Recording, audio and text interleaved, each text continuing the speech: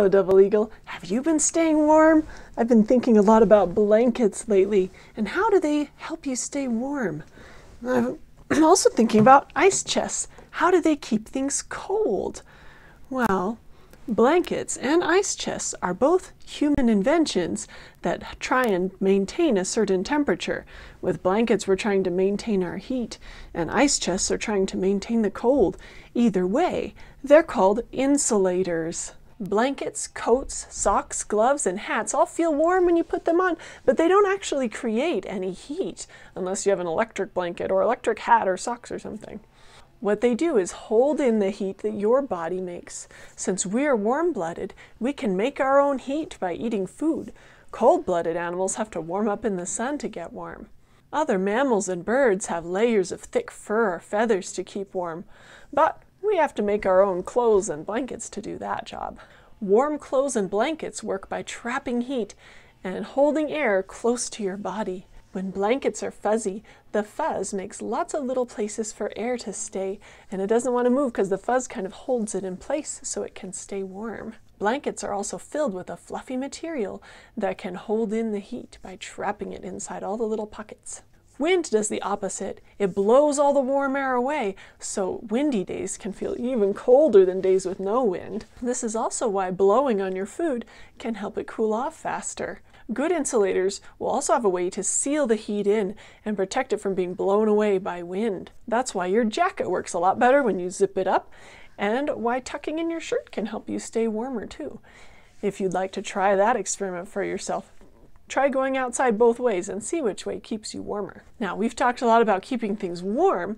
What about keeping things cold? Keeping things cold is the same idea. We want to trap all the cold air in little pockets or compartments and seal it away so that the warm air can't get to it. That's why it's so important to seal ice chests and refrigerators and freezers when you're not using them. Now, we could talk about hot and cold and insulators all day long, but I think you'll learn better if you do an experiment for yourself. So for today's STEM activity, I want you to invent an insulator that will keep an ice cube cold and frozen for as long as possible. You can use things you already have around your house to build kind of like a little house for your ice cube. If you can, try out a few variations and see which one works best. As you're designing your insulator ice cube house, keep in mind the two ways that we keep heat or cold in. We can seal it in, or we can make little pockets to hold in the air around it.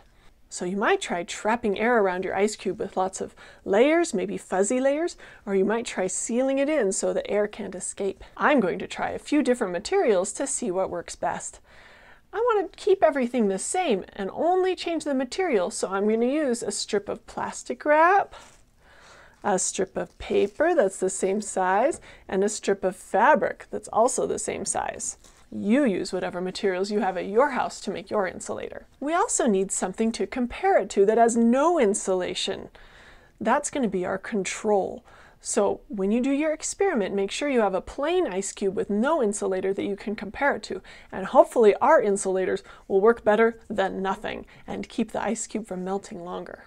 Now, since we know these ice cubes are going to melt, we should put them on something that we don't mind if it gets wet. I'm going to put mine on little plates. You could also use bowls or a cookie sheet or put them in the bathtub, whatever works at your house. After that, set a timer for about an hour, and then after an hour, go check on your ice cubes and see which one is the biggest, which one's the smallest. The one with the largest ice cube that's the most frozen will be the best insulator. I'm going to set up my camera to take a picture every minute so that we can watch them slowly melt. When you're done, take a picture of your insulator and write or tell about your results and share it with your class. I hope you stay safe, have fun, and stay warm.